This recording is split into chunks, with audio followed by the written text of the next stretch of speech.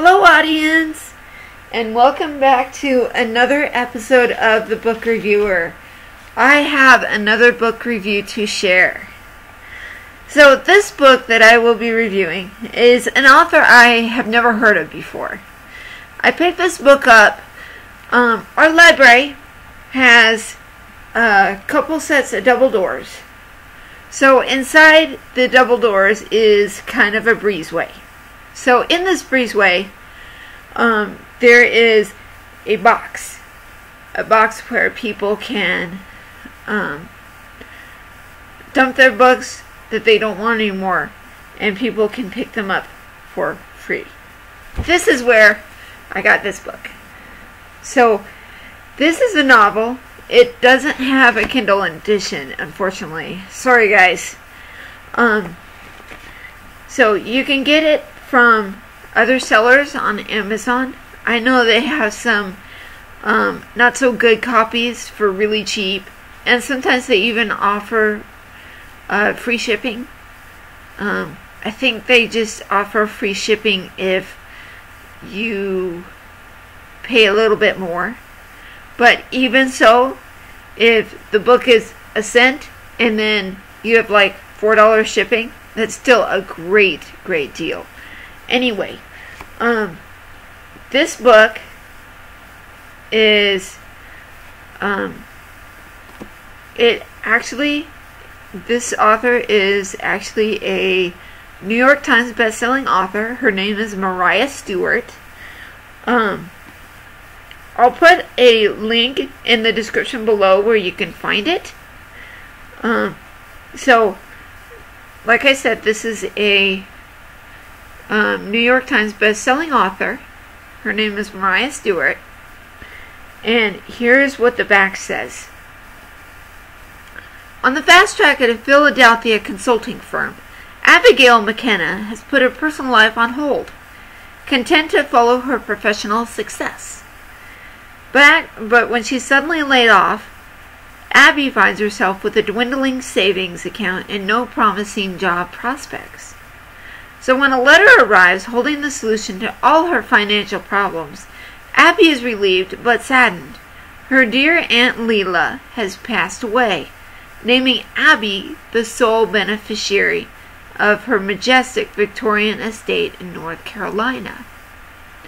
But Abby is in for a few surprises. When she travels to claim her inheritance, instead of finding the elegant mansion of her childhood memories, she discovers her aunt's home in shambles, and her aunt's best friend, Belle, who appears to be staying as a permanent guest.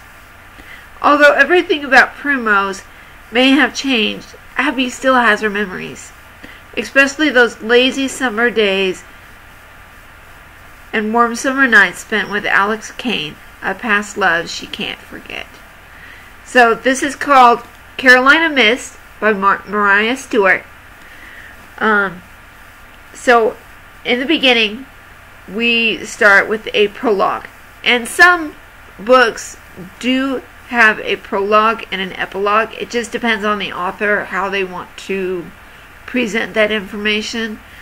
It usually is a backstory or something that happened before the story begins.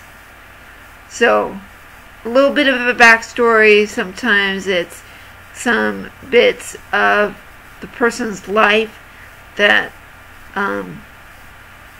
it just depends. It really depends.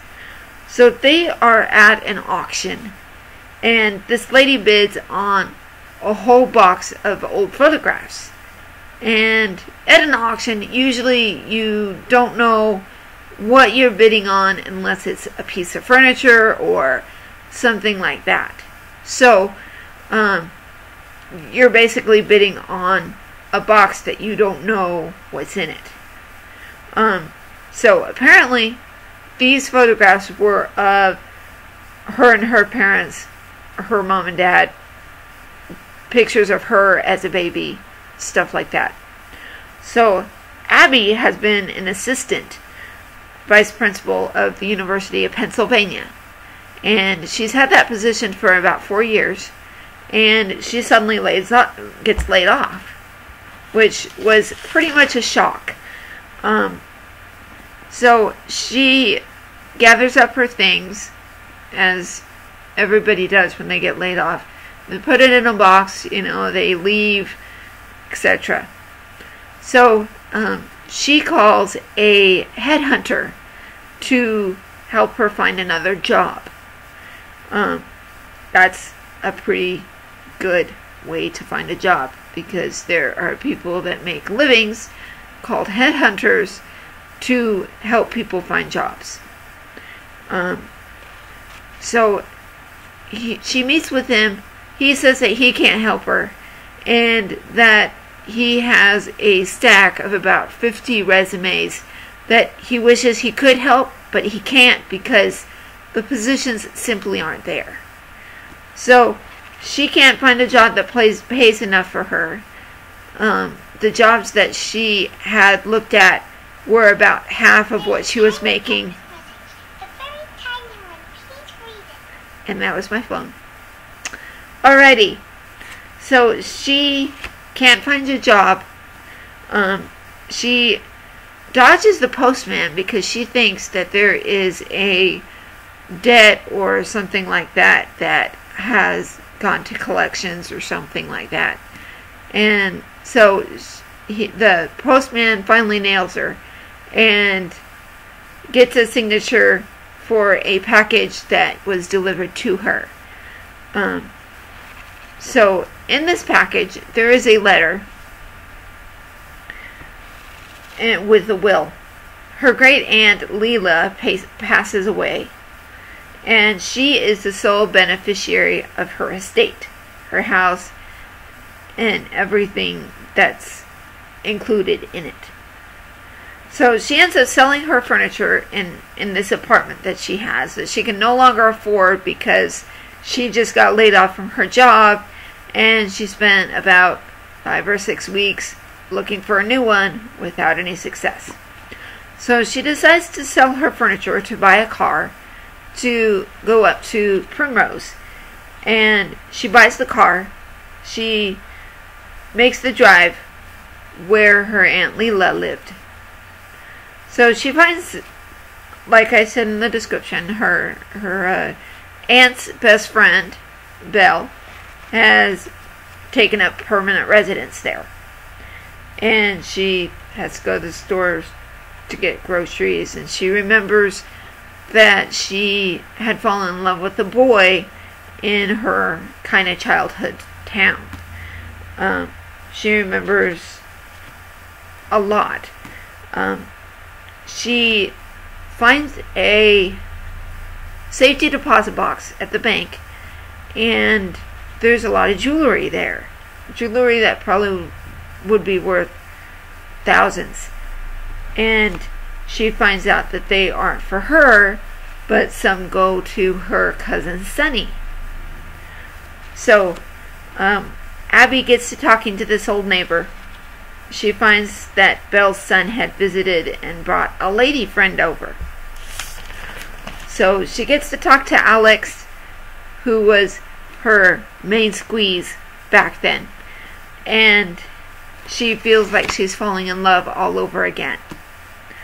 So Alex seems to be jealous of this guy Drew that shows up.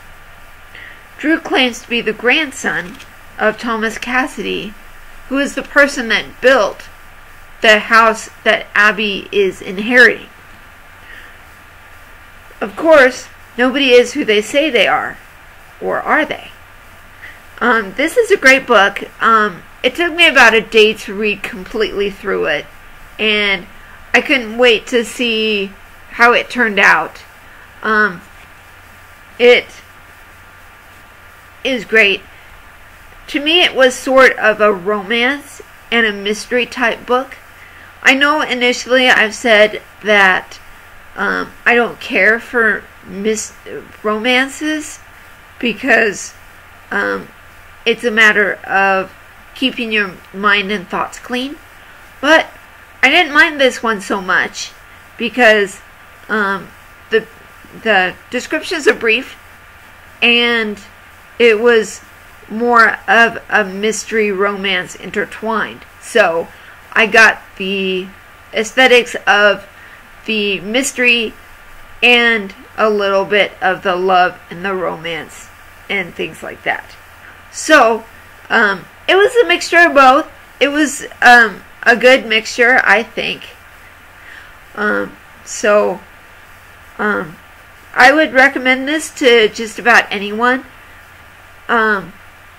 They do have a little bit of profanity, particularly with the B word and some other words that may be offensive to some. Some people don't mind it. Some people cuss like a sailor and they don't mind who they do it around or what's happening. But some are very, very particular about what language they use and things like that. And I actually fall into the latter category. So, but everything naturally comes together in the end. In other words, it's a happy ending. I'm not going to give it away. Although, in the end, it's more of one of those dinner theater type games where it's a dinner and a mystery together. And it's kind of like the whodunit, like in some of those sitcoms that they have a mystery murder or something to figure out. So that's all I'm going to say about that. It's pretty interesting how it does turn out. This is my book review for today. Thanks for watching, you guys. Thanks for subscribing. Keep reading. Don't stop believing. And we will see you again tomorrow on Wednesday. Bye, guys.